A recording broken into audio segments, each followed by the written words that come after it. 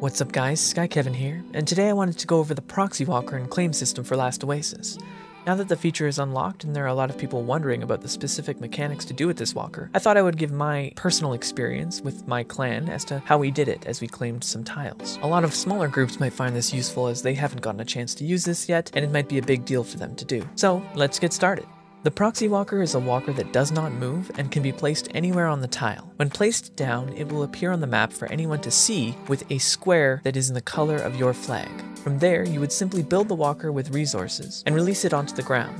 When the walker is released, it will start a 1-hour timer. For the duration of this hour, you must protect the walker from any PvP or environmental hazards. After an hour, you will be able to activate the walker once more and secure the tile. The most important thing to keep in mind is that whenever the walker is dropped, it will go into its PvP timer state for 1 hour per day every 23 hours depending on when you dropped it. As far as I'm aware, the timer cannot be changed, so you need to make sure that you choose a time to drop it when most of your group is online and when you are willing to defend it.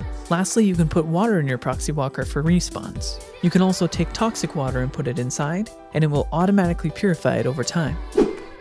Taxes.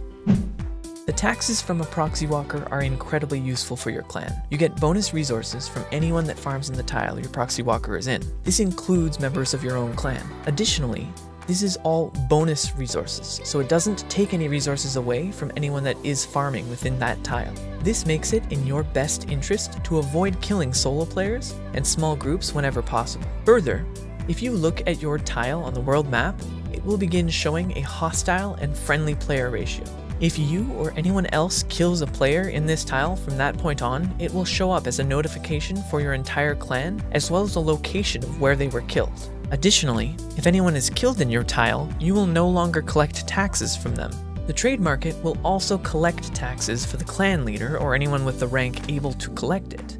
This tax will show up in your vault on the trade market, and is collected by trades from all players. The area of influence that your tax covers is affected by the tiles with claim walkers built on them. If anyone is built too close or within your zone, it will contest many of the adjacent tiles and lower your area of claim. The area of claim doesn't matter so far, but it does show a good example of your clan's area of influence.